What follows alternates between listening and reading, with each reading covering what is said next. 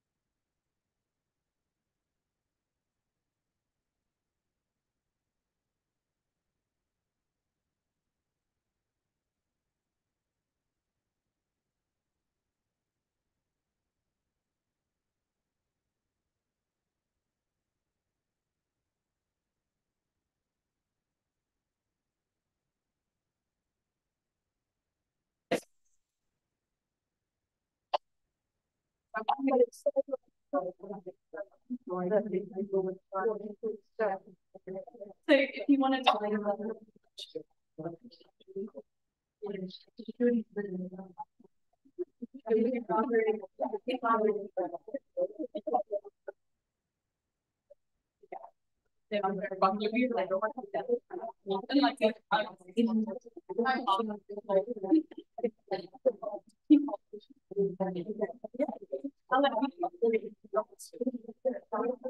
now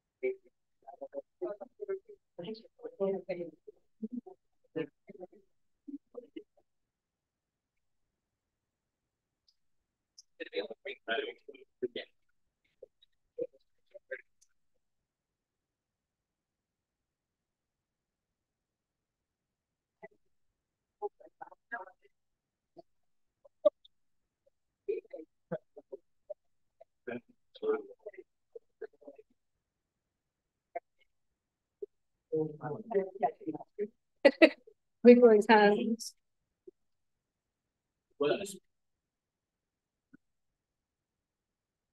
And that's your water there. Yeah.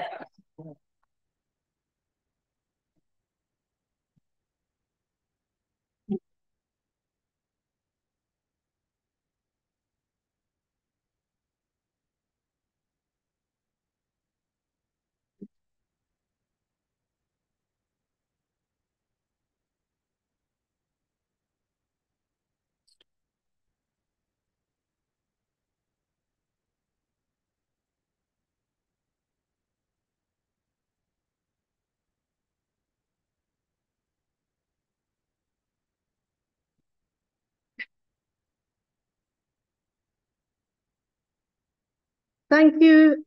Thank you, everyone. Thank you, everyone here in the room tonight and our online audience. Thank you all for coming along on such a horrible night to hear our wonderful speaker. First of all, a bit of housekeeping. So we're not expecting a fire alarm. So if there is one, please follow the exit signs to meet in the courtyard, or follow some of the people that know where they're going, hopefully. And those at home, please don't laugh.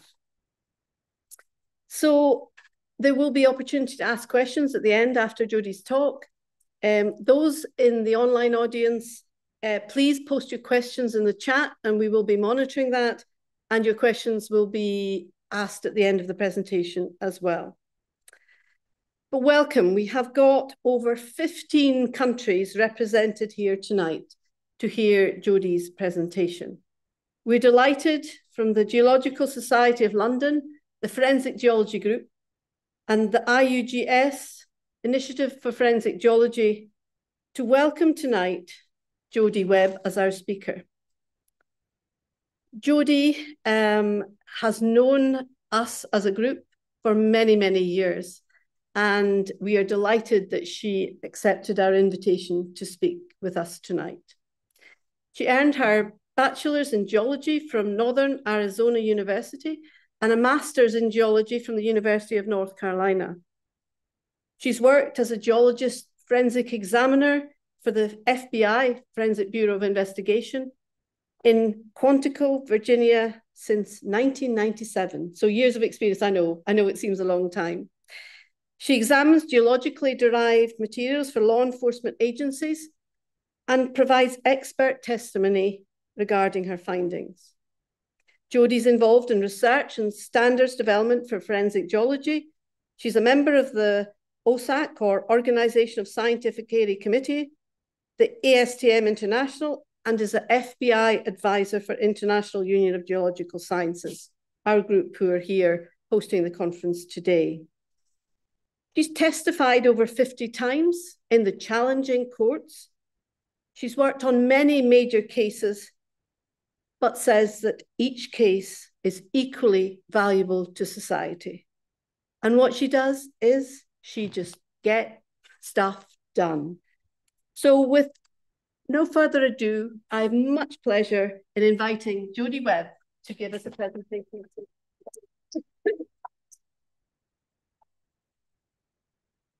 Thanks, Lorna. That was a really nice introduction. And thank you to the committee for inviting me. I'm really honored to be able to give this talk tonight. And I love being in London. Lorna said earlier, apparently it's the best city in the world. I don't have any information to disagree with you. So it's been really great being here. And let's go ahead and get going.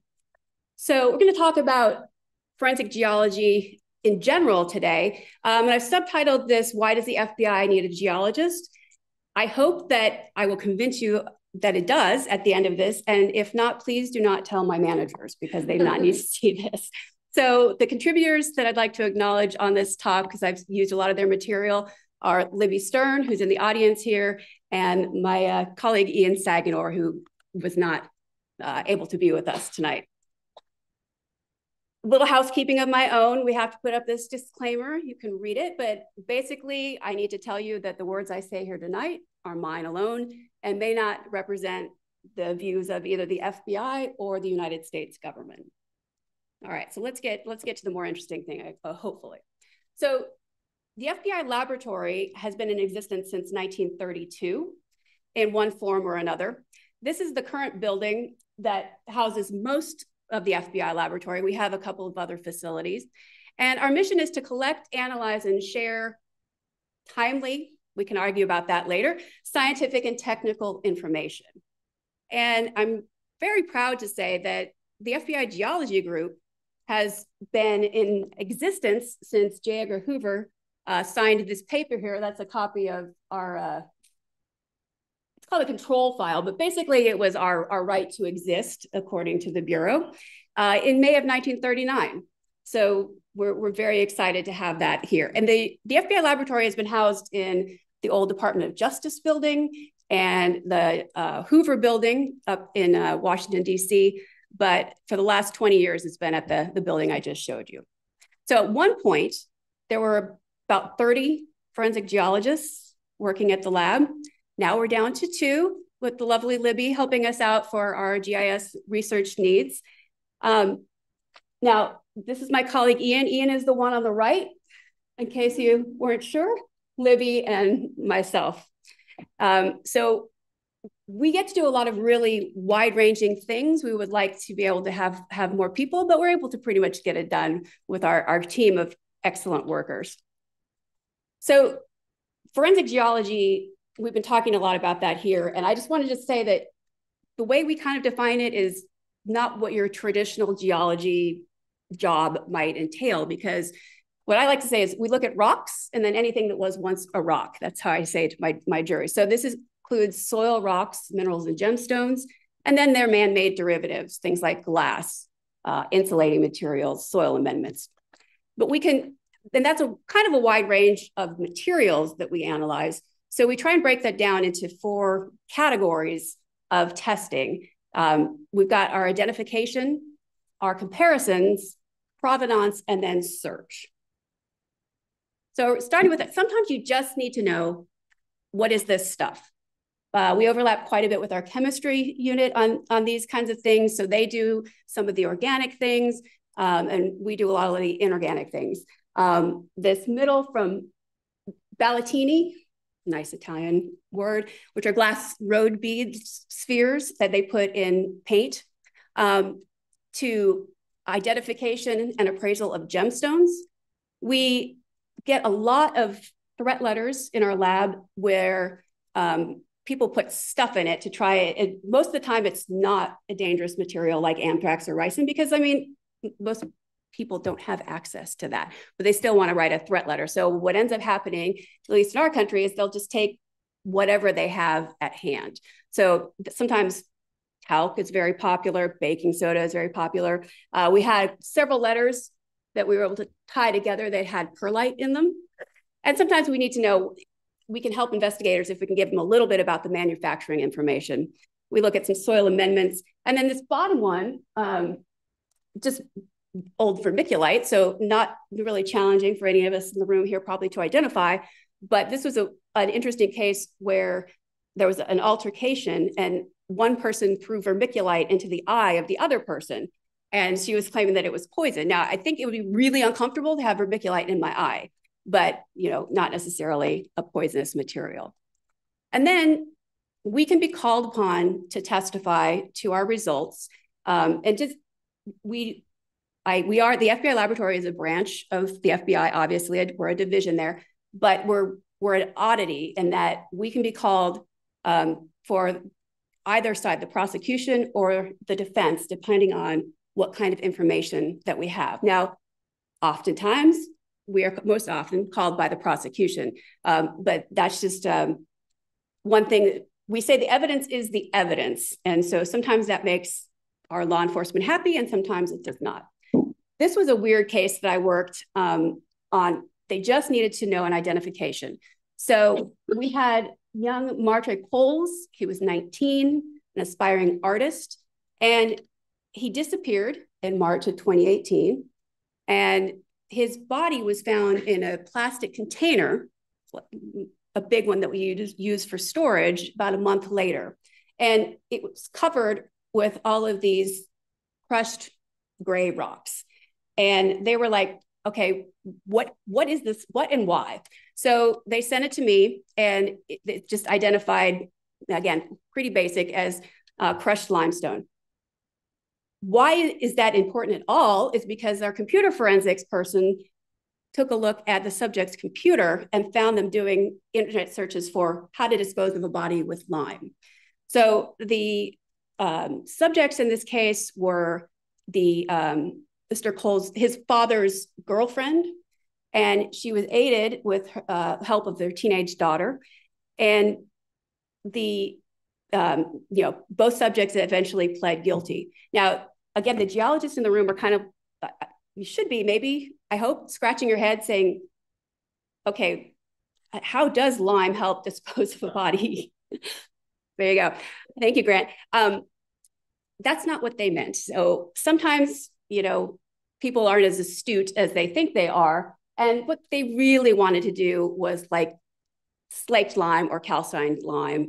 They didn't really mean this stuff, but they just went to their Home Depot and thought that was going to do the trick. So I would say primarily the work that we do are comparisons in forensics laboratories.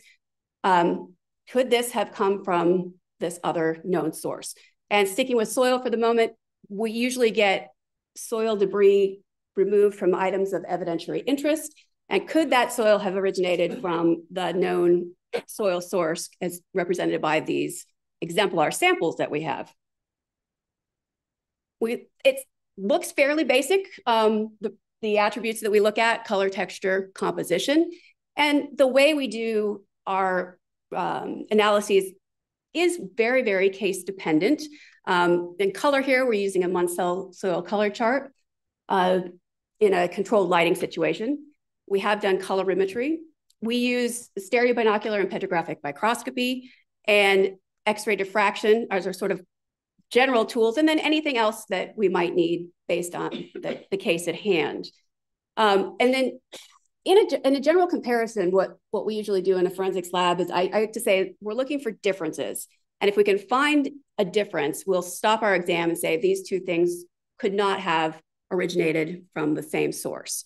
But if we get to the end of our exam suite and we haven't found any differences, then we have some sort of inclusion, and then the language that we use is dependent upon the sample that we have.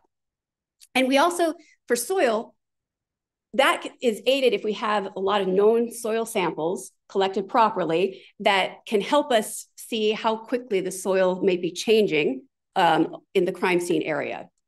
We also are aided by some of our open source online data, like this one for color in the continental United States at different depths. And this is from the National Resources for Conservation Survey, in the Department of Agriculture. And what I like to show this is that I've gotten this several times from prosecutors saying, oh, well, all soil is the same, right? I mean, my first question is, well, then why did you make me do your case? Because I just wasted a lot of time if you think that's the case. But it clearly is not. And then obviously we look at, it's a matter of scale. So this is a kind of lighthearted case that we had for comparison where we used those types of techniques. So we had a man that drove his truck on a baseball infield and damaged it quite a bit. We call it doing donuts.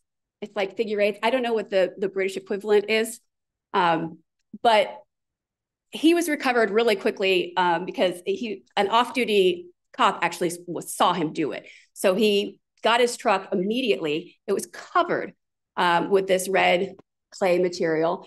But he said that his alibi was that he was mudding in the local creeks. And so fairly basic, they sent us lots of samples from the car. This was not a case of actual trace evidence, and samples from the infield shown here. And we were able to say, okay, yes, it was quartz with hematite that was not a natural soil. And then taking a look at the surrounding soil in the area, that no natural soils of that color or that material occurred here. And just another little aside, I learned a lot. I should have known about this because I just hadn't given it any thought. Baseball and softball and basically all sports, they're such big business that we have entire standards development organizations devoted to writing test methods for what should and shouldn't be the materials on these fields. I mean, of course, you want things to be fairly consistent or there can be allegations, but it's just kind of an interesting thing. I got to dive into that a little bit and find out what they actually were able to do. And then he pled guilty. So the other thing that we do that is, I would say, a lot more challenging is provenance. And for us, again, might be a little bit different than real geologist. Where is this from? We want to help law enforcement provide some sort of investigative lead at this point. Most of the time, while I was talking to some people in the room, we would hope that they would call early. This often happens if their case has gone cold and they don't really know where else to go. So, and they're looking for someone. For the criminal cases, we're usually looking for bodies. And there's also intelligence aspects where they might be looking for places where they're making bombs, for example.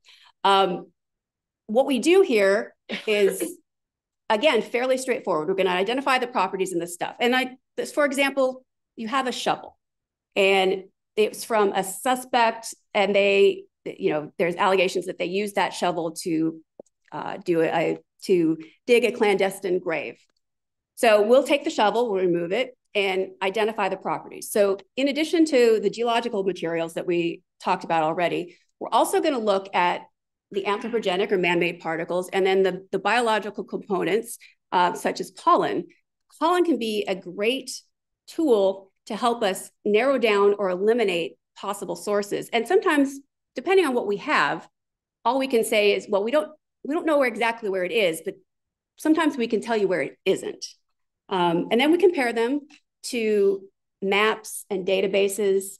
We might use other reference material like personal consulting, calling a state geologist, for example, or research papers. So we're just trying to find anything that we can about the soil and material in that area. And then we make some sort of determination about where those properties can be found. And how good we can narrow something down obviously depends on the rarity of the materials that we see. So that's what kind of the general drift of what we're doing. And this has been kind of an interesting thing for the FBI, because while we've been doing this for a long time, it's been so much, I don't want to say easier, but we're trying to enhance our capabilities with all the online databases that we might have for the soils and geologies. Dating, this has been a very ageist day because people are talking about how old we are. But again, dating myself, and when I first started, we did these provenance cases, honestly, with paper maps. Some of you in the room probably don't even know what that is. But that's how old we were. And the first soil case that I did with pollen, the palynologist expert was actually using overhead imagery to put this is the occurrence for pine pollen, and this is the hemlock, and to narrow down the region. So we've come a long way for there, and we're always looking to enhance our methods and our techniques. And some of those just come from doing the case itself, when we just find what we need out of the work that we're doing. So this was a case of my colleague Ian's, and it started off as a provenance case and then became a comparison case. So in this case, we had presumably a homicide, but a missing person at her house at point A. And the subject was developed pretty quickly because they were pretty sure that he burned down her house, and then drove about 100 kilometers or so and was arrested pretty much the next day. It was between 1.5 and 2 days, about 100 kilometers away in point B. Now, this is the state of New Jersey on the East Coast, and the house was in Monmouth County on the coastal plain, if that means anything to anyone in the room or online. The cool thing about this is that when they arrested him, he had muddy boots in his car with him, and provenance is only good as our intelligence is to go with it. So we could be spot on with what we say about the soil, but if those shoes, if he wasn't wearing them when he allegedly committed the crime, they mean absolutely nothing. And we certainly have had cases like that. But in this case, they actually had video footage of him from a CCTV camera wearing boots. I think he was walking into a bank, wearing those shoes the day before, and they were clean. So while it was not perfect, that's probably about as good as you can get. And so my colleague looked at this, and it was an interesting case because right away he developed a couple of things that were rather unusual. Well, the color, and that's where it was outcropping. And then the two mineral phases that were useful in this case were glauconite and ilmenite. And while sometimes we'll see one or the other together, it's not that, and in pretty good proportions. It's not that usual for us. And except here, they had, this glauconite belt and bigger belt for the ilmenite. So he was able to narrow down the search area to that square or rectangle. And of course, the house was in that area. The interesting thing about that is that the police kept saying, we really, really think he buried her around location B. Can you compare it with samples? And it was such a huge, stark change between the coastal plain and northern New Jersey that Ian kept saying, look, the shoes might not mean anything, but if the shoes are relevant, we think it's here. And so come to find out, this is the picture of the house. And upon demolition, they actually recovered her body a little bit underneath the house. So he had buried her a little bit under the house. And then it became a comparison.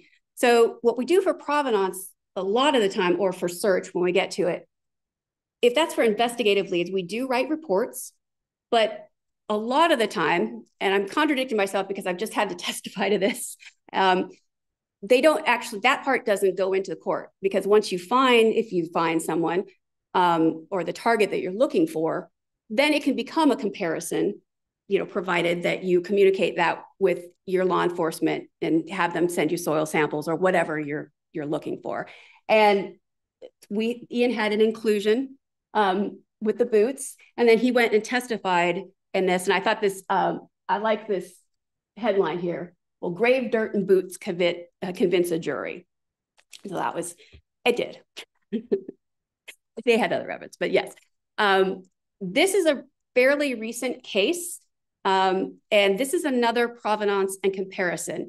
And spoiler alert, I know I already gave away the ending, but this had a lot of media attention. This was the disappearance of a young girl, Breesia Taylor, and she disappeared in July of 2020. And so the suspects here, Henry Dinkins, was known to her and to her mother.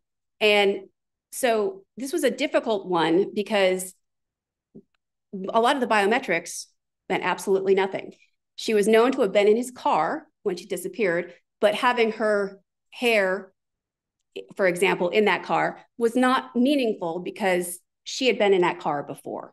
So they sent in some soil samples from his car and said, can you do a provenance determination? They also sent in comparison samples from areas of interest, the AOIs there. And I had worked that part. We excluded all those areas and really didn't find anything else with the actual provenance case. And then her body was actually found and recovered in March of 2021. And at that point, they collected soil samples and sent them in, and they were indistinguishable to right near where the body was recovered. This is Ian and I testifying in the stand. This was on court TV, so we had to, that was fun. And actually the other interesting thing about this is this was actually a bench trial. And for us in the United States, that's actually very unusual. And the defendant, Henry Dinkins, was actually allowed to choose whether he wanted a jury or a bench trial. But he thought that because of the horrific nature of the crime, that a jury would be very unsympathetic. So he just chose to have a bench trial. So I did the provenance. Ian really had the good comparison. And this is what the prosecutor said from closing arguments, that it was the clincher of it all, the soil.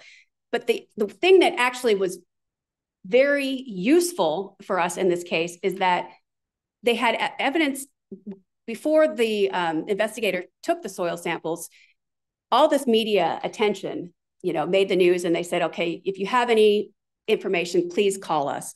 So a a private citizen called in to the police and said, hey, I think I helped this guy. His truck was stuck in the mud, and I think I helped this guy out of the mud right around that date that you are talking about. It has that for weird coincidence. And truly, that appears to be what happened, is that he drove his car up in embankment in order to dump Fabricia's body, and then couldn't get the car out. And so this good Samaritan comes along, didn't know who he was helping, but did turn that into the police.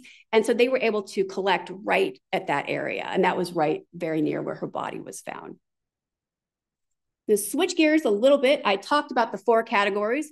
This is one additional thing that we do. We do some fractography analysis. So this is a reconstruction or determination of cause and manner of breakage. We only work with brittle materials, and usually glass, but other brittle materials as well, like this case. This was a case where we had a domestic dispute, and this aquarium bubbler here was actually used, turned out, to be the murder weapon. Pieces, and that's a bubbler, I don't know if that's, it goes in a fish tank, to oxygenate the water. Somehow got out of the fish tank and was thrown around the house. So there were pieces of this found throughout the household. The victim was found in the house, rolled up in towels, and pieces of this were found with her on the body. And so fairly straightforward. There was a reconstruction. This item 4 fit back into this area. And then we did some things just for graphic appeal. We had it photographed and to see whether or not you could see where the fracture fit is. And then we did some LiDAR over here, just again, for demonstrative purposes. But even though this was basically fitting things back together like a puzzle, that's not entirely what we do, because in our work, the 3rd dimension is really, really important. So I want to show you item 4, the one that's a little redder, that was from the victim's body. And item 3 was a piece that fit together. So if you look at all it's kind of like a tool mark examination, bubbles across on either side, corresponding marks, essentially, to make sure, we do the same thing with glass, that is an appropriate connection, that we haven't actually falsely fit it together. And we've done things, fractography test, I've gone to train derailments, how did the windshield of this train break, and other things of that nature. So it's kind of an interesting thing that we get to do. Was it a bullet? Was it a rock that hit the window? That kind of thing. So then let's get into search a little bit. I'm spending most of the rest of my talk about this. So, really, I didn't really know much about search until I started working with the IFG in 2011. I think that's when I attended my first meeting. And really, it's just like finding stuff, right? But the British like to have definitions of everything. And so this is from Lawrence and others. Application and management of standard operating procedures and appropriate detection equipment to locate specific targets. And I think the key here is appropriate. So that is really, I think, what we as geologists can help out with law enforcement. So traditional search methods, we've got your line searches, construction equipment, or the forensic backhoe that we call them, probing for soil disturbances, civilian volunteers, and a lot of these techniques, if they just go out and do it in law enforcement, these are what we call speculative searches. And we've mentioned it a number of times today, but if you're new to the audience, they're very costly, and a lot of times they have a low probability of success. So, and of course, dogs, can't forget about the dogs. And while dogs are a great, great tool, they are a tool, and the strength or the quality of that tool varies. A dog is not a dog is not a dog. And, someone that can just take their house puppy out should try and find a body. That is not what we're talking about. We were talking about trained canine handlers and trained dogs, and different dogs for different situations. So I've learned a lot about that. That was not something that we were doing. So let's say that you are an agent in the field and you need to search for something. In the FBI, prior to about 2016, a average case agent would have to make a lot of calls. These are different entities. CAS is the computer forensics. This is across actually 2 different divisions in our science and technology branch. They might need to have outside experts like the IFG or the American Board of Forensic Anthropologists. And honestly, our agents have so much in their training. Most of them are not going to know this. And they're not going to know, again, they don't know what they don't know. And they're not going to know, let's say that they had a buddy in our, our operational technology division. Well, they might make that call to that person, but then that person retires. So then they don't have their contacts anymore. So what to do about this? I'm very proud of this, actually, because this was really a grassroots, I would say, effort of caseworking analysts who we started talking to each other, and we really said, this, other people are way ahead of us. This is a real hole in the capabilities of the Bureau, and we need to make this easier for them. So we developed the Geoforensic Working Group, and we are trying to work and develop efficient search strategies. We are focused on human remains, and by drawing with, it actually says within the resources of the science and technology branch. We actually go outside of that branch a little bit. Talked about that in a moment. So this is a bit of the history of the Geoforensic Working Group. So prior to 2015, our canine consulting group, that's the ERTU, that's Evidence Response Team Unit, they worked on search. I know some people who are here and us, they've gone and helped with the dog training and things like that. But it was mostly focused on the canine portion of that work. And between then and 2017, the assets, we all kind of worked in a vacuum. And honestly, geology, we didn't do anything relevant to search before we started getting involved with the IFG. And we're like, okay, hey, we can actually maybe help out with this. We do have the skills to do this. So we were reaching out to our canine groups and other groups, but mostly we were working in a vacuum, and people realized that they were working on the same cases over and over. So work was getting duplicitous, and it was not great. So in 2017, we got together and we called ourselves the Geospatial Working Group. And we had a lot of assets, some things that we didn't mention yet, like behavioral analysis, which we'll get to in a minute. And it was pretty good, but we started talking to each other, trying to develop things. But some on the advice of some of our colleague, Mark Harrison, who wasn't here, and Lawrence, he came to speak to us, we decided that we needed to rebrand. It reflects a wider goal. And so in 2019, we changed our name to the Geoforensic Working Group. And we've pretty much been going strong ever since then. We were actually able to put together a new class for our experienced agents called Search Strategies for Human Remains. And in 2019, it's been a yearly case ever since then. And it's really fun class, actually. It's really weird, though, because we get the agents together, and the first thing that they do Monday morning is they go out to a local park, and they've got a cadaver, dead cadaver mannequin person, and they have to hide it. We have scenarios, whether this one's buried or this one's in a search. We get very strange looks from people who happen to be walking through the park. And then we work all week with developing search strategies. And then at the end of the week, they switch their groups, and then they go have to find their body. They have to develop a pre-search strategy and et cetera, use the tools that they've learned. And the cool thing about that is we have a lot of instructors working on that search strategies as well. And we always, when we're able to talk to the agents about their casework as well, we're able to expand what we do based on the needs that they have. So we're continuing, we're going strong, we're getting a lot better. And it's great. We meet quarterly and then do casework as needed. Collaborative research. So it might be as benign as, is this a rock or a bone with our alternate light sources, or other imagery.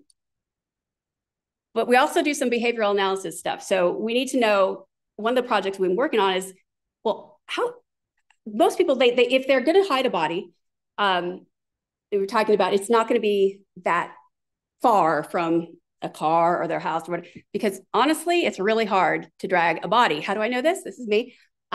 So we we do this, and we're taking statistics on people's age, their relative fitness level, their sex, their stature, and then they go out and they're like, okay, see how far you can drag this thing.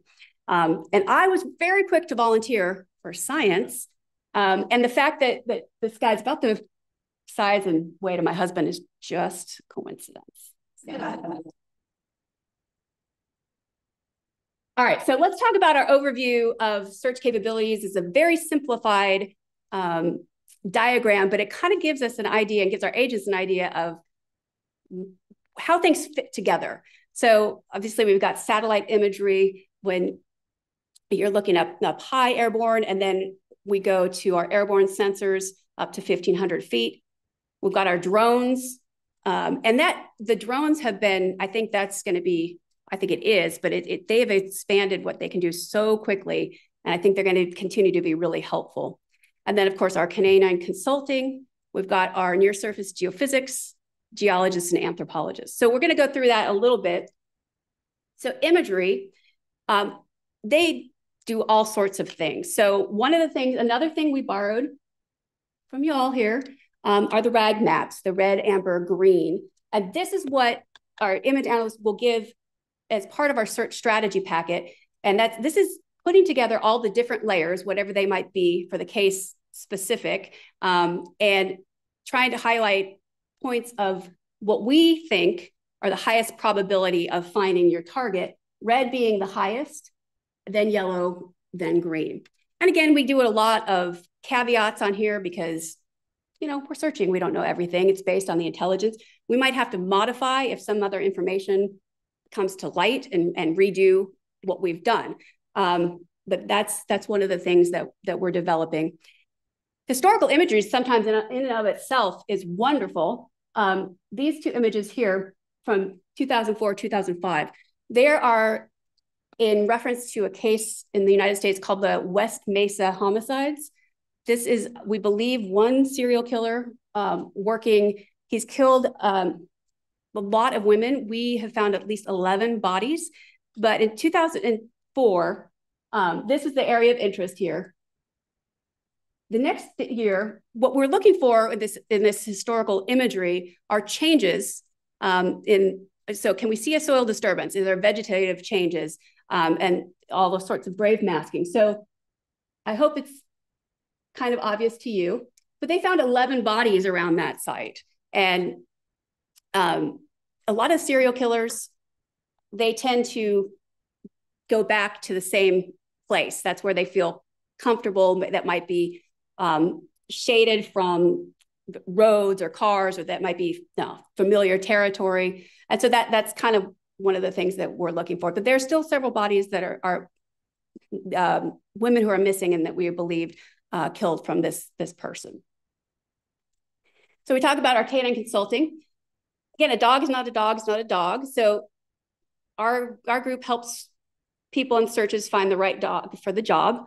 But we decided that these, in our search group, in the geoforensic working group, they are going to be the point people for each search strategy. Because a lot of the times people are going to ask for the dogs first. And sometimes they're like, we just want dogs.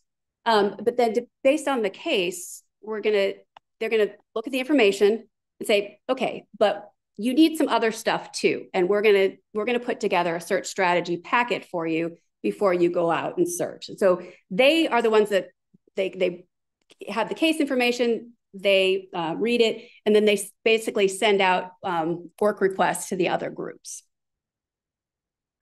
including geophysical techniques. And so the FBI does not really have advanced geophysical techniques. that they're doing in-house anymore. We all have, our evidence response team have metal detectors, but that's pretty much it.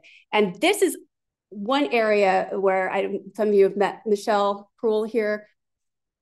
The laboratory, we are trying to work with our field agents to try and get the point across that geophysics can be useful, but we need subject matter experts to help with when and how and which tools are appropriate for a job. Because frankly, what happened with the FBI is that GPRs were oversold to our agents. I mean, honestly, it was when I started in the 90s and early 2000s. And they bought a bunch of them, but then they realized it's not like driving a lawnmower. You actually have to have some skill in interpreting it. And what are these squiggly lines? And it's not like, you know, the CSI effect. I love it. I don't like to watch too many cop shows, but I have seen a couple where they've seen the geophysics, the GPR diagram, and it's actually a body with hair and everything. Just drive you all crazy. But so we're trying to change the whole culture about the use of geophysics, but that requires expertise. That's what Michelle comes in and to help us and we're trying to get people to say where they can go to get the right expertise. Because again, if they might say, I've used GPR, but you know, this guy used it, and sometimes they oversell their qualifications, I guess. This little QR code is, I know many of you have done this already, and we had our poster session, but especially online, we have questionnaires that we're working on here. And this is a link to the questionnaires. If you use geophysics, we'd really appreciate you filling these out, because we're really trying to get an idea of who uses what tools, and how successful they are. And that's going to help focus our strategy for moving forward. So this is what the geologists are doing. We call this a diggability model. And this was developed with some open source data by the US Department of Agriculture. These are the parameters here that it's based on. Pretty straightforward, but this is basically how easy or hard is it for an average person to dig a shallow grave in a short amount of time. The orange are, the easier to dig, and just not knowing anything about the United States, like sandy areas are going to be easier in general. And some of the more mountainous regions, okay, that might be a little harder. And we give out with the search strategy package diggability models. And this is the opposite of the red, amber, green maps, because in this case, red is the more difficult to dig, green being easier in the area. These are two models that we did in areas of interest. Now, again, these comes with a lot of caveats, because just because the soil is easy to dig, that doesn't mean that someone trying to get rid of a body knows where to go and where to dig.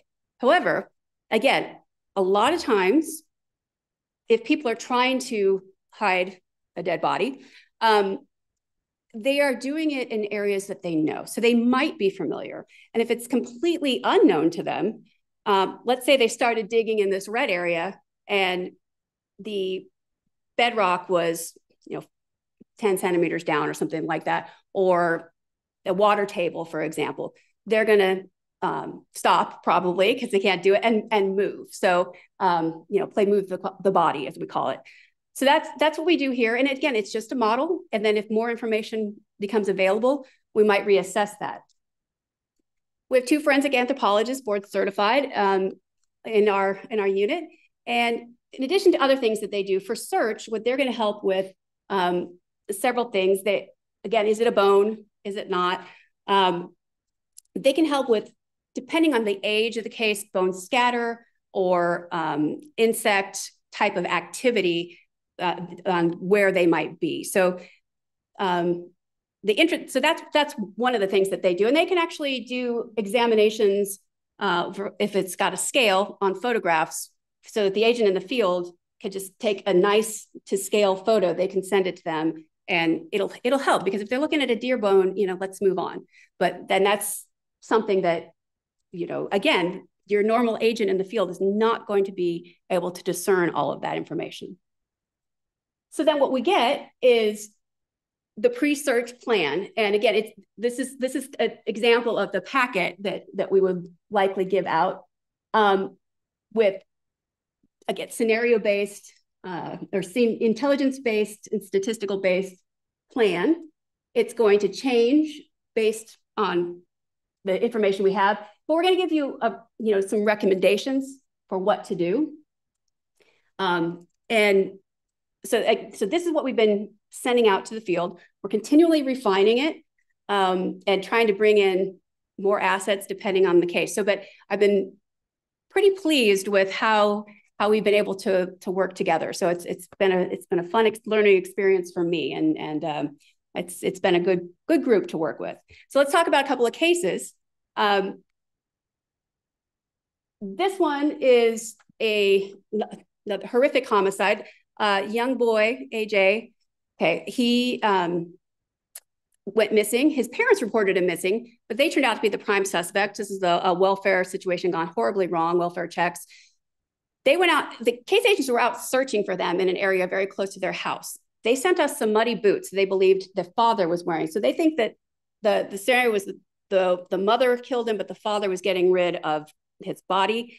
And then the shoes were actually the mother's boyfriend's shoes they were trying to pin the homicide on. So this is a really definition of dysfunctional here. So we got the shoes and they needed an answer right away. So we got it at like 9 a.m. By that evening, we were able to give them a preliminary assessment that had mud, but these distinct dolomite pellets. And the father also cooperated. The very next day, we went to this, so we said, look for this white road where they weren't searching. And this is the search area where they found his body. We had a lot of media, like helicopters trying to take pictures. So we were trying to be discreet there. There's the white road. And they found a shovel at the suspect's house. So this is when the comparison or the search becomes a comparison. And this is these are X-ray diffraction well slides, but just show you the two samples from the shoes and then the shovel, and that's the grave and the road. So they're very distinctive and, an inclusion. One last thing is that we also, sometimes they let us play real geologists and go on site, doing an on-site assessment. This is another cold case. And from 1977, a victim goes missing. There was interest in this spot here, and there was a house here. And more recent imagery showed that this whole field, so it was wooded and hard to see at that point, had been cleared and mowed flat. We also learned, did some pre-search so GPR was done by someone who didn't really have a lot of, the lovely Michelle reevaluated this, and there was an anomaly, but nothing really to say, oh, hey, a body was buried here, and some dog hits, but sometimes they don't listen to us. They went on site and we're going to search anyway. But they also thought that the GPR might not have been super crucial because they thought the body might have been buried very deep. And in this area, they had it in the interim, 29 years. I know that's not the right math, but we've been dating ourselves too much tonight.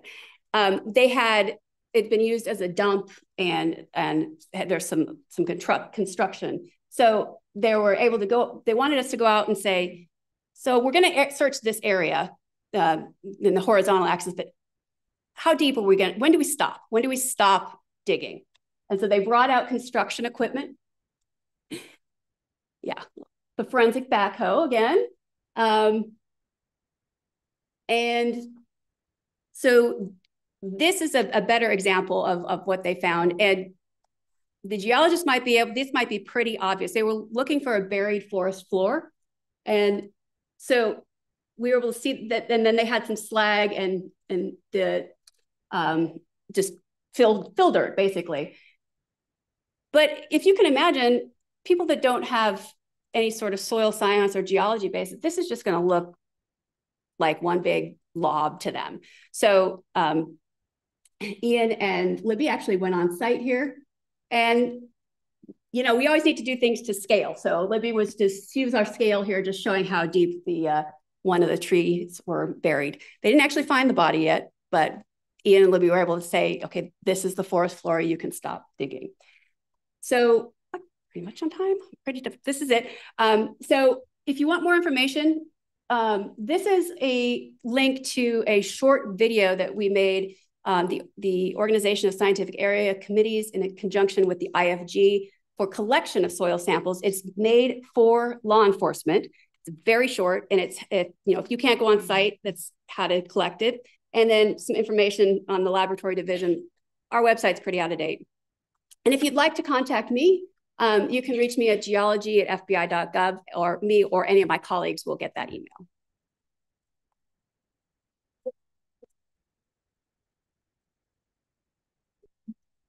Thank you very much, Jodie. And we've now got time for questions. And first of all, thank you so much. That was very appropriate. And if we gave you a type of dog, you're a pedigree bloodhound. Oh, so I love the bloodhound. Thank you very much. Tasty. Yeah. So does soils, but it's, I know. Yeah. Any questions from the audience?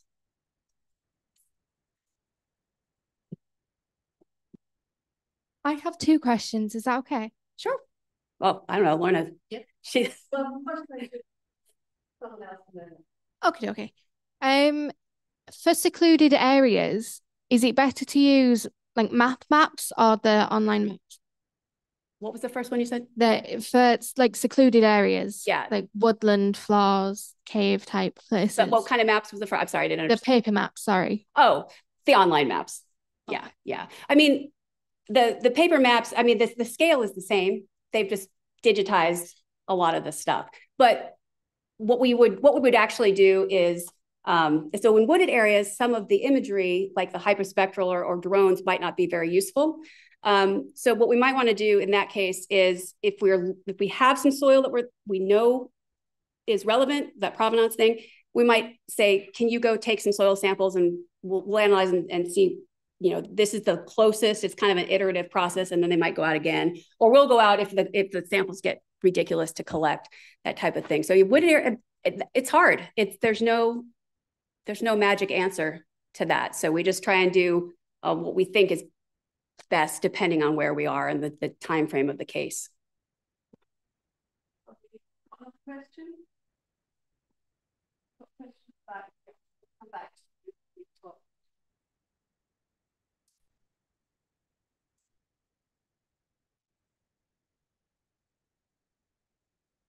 Hi, thanks for the talk. My name's Stephanie. I'm a data analyst.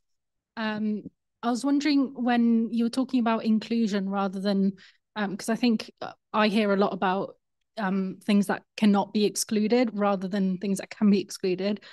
What is the threshold for that when you're looking at some? I mean, I imagine there's lots of different ones, but yeah, at which point do you get to sort of a percentage of certainty? It's a really good question. This might take a minute, but so first of all, to back up, so there's a couple of different terminologies that are at use. So the Department of Justice has words that we use for an inclusion and exclusion, and can't be determined, inconclusive. But the words that we might say for an inclusion would be, these cannot be differentiated, therefore the possibility that they originated from this source can't be excluded. So we use the exclusionary terms for started. The threshold, that's tricky. You're going to hear, if you're here tomorrow, you'll hear a talk about how we're working on maybe some statistical evaluation. Right now, what we do is the Munsell color has to be the same. We have a color standard test method from ASTM that gives us some criteria for that. Texturally, we're doing that just usually by stereo binocular and petrographic microscopy, because sometimes there can be fractionation of our question items, and we do take that into account. We write about it in our reports. We disclose what we've done. If the stuff we're looking at on a genes is only a certain size fraction, we try to compare like to like. And then when we do our composition, we look at major, minor, and trace mineral phases, and those have to be essentially the same. But there's definitely some wiggle room in that, and that is true. The way we try and get around that is that we have all of our reports reviewed by another person, all of our cases. If we have an inclusion that goes all the way, we actually do everything, but and that kind of helps us. But we are always, looking to do some statistical basis, but we don't really have that information right now on what basis, what's the threshold. So we're kind of working on that. You had a second.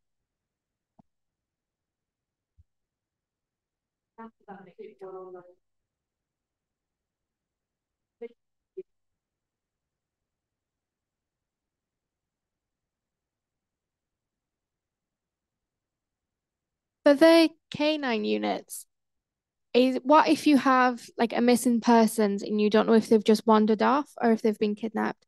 Do you use both cadaver dogs and the ones that smell the life? So not really in a good position to answer that, but usually we try and see, depending on if it's just we think it's just a missing person, then we wouldn't use a cadaver dog. We'd use a human scent dog. I think that's the right term, right? Yeah, so until we know, but again, based on what we know with behavioral and stuff, after a few days, we would probably, add that in as well. You have the online question, and then we'll come to Grant after that. Okay, so this one's from Rich Arthur. He starts by saying, you started by saying there used to be many more forensic geologists. To what do you attribute this reduction, and what do you think can be done to get more geologists employed in this field?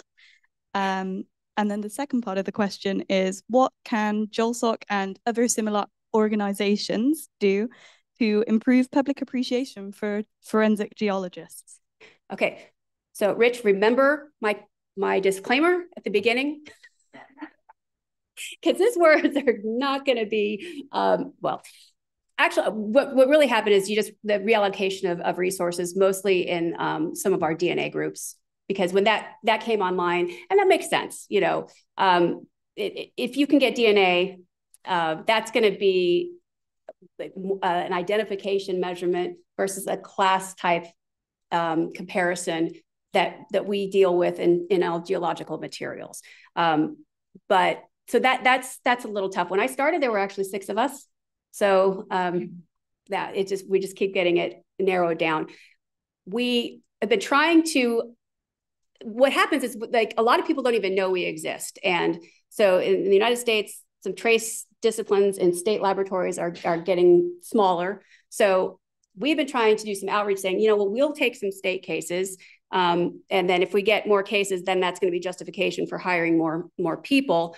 But we're trying to do outreach even within our own organization. They might not know that we exist, some of the smaller disciplines. And then when we do, sometimes that we have, the repeat customers, once they know that we exist, they have one of our field agents is basically keeping Michelle busy all the time with all of his searches. But so I guess that's the best question. And I do believe that working with the IFG, OSAC, ASTM, anything that we can do for outreach and improving our methods and all that kind of thing is wonderful. Thank you for the question online. So another one we've got Grant here.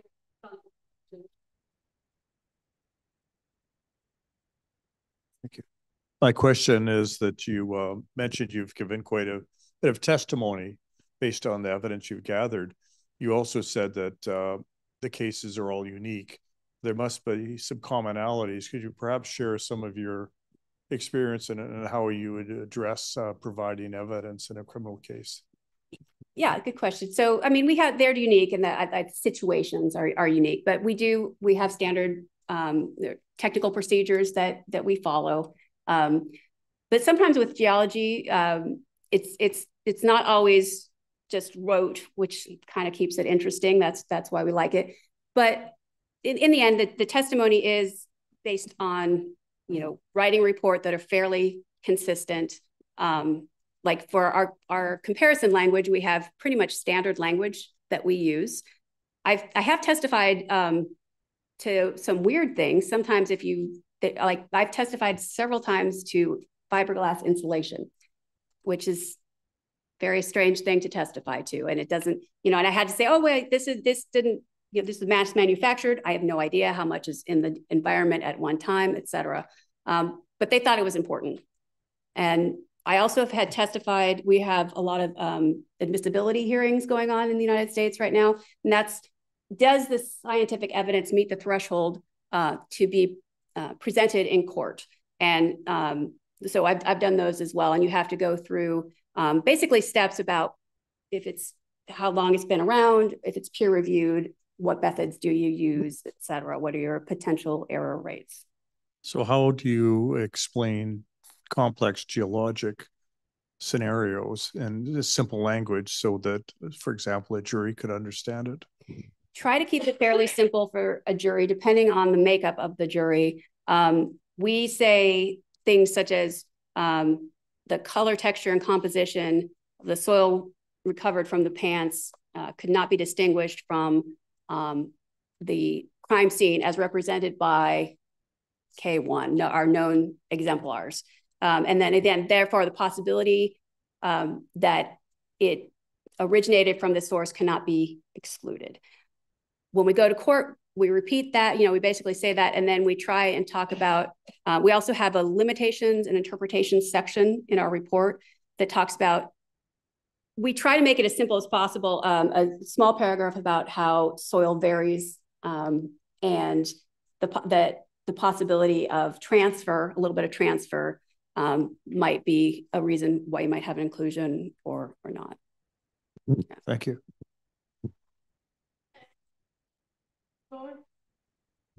Any questions online? Yeah, we've just got a couple of minutes left, so any burning questions? Now's the time. So one online from Rosie Mann. What kinds of spatial resolutions are generally available when you are doing these exclusions provenance work?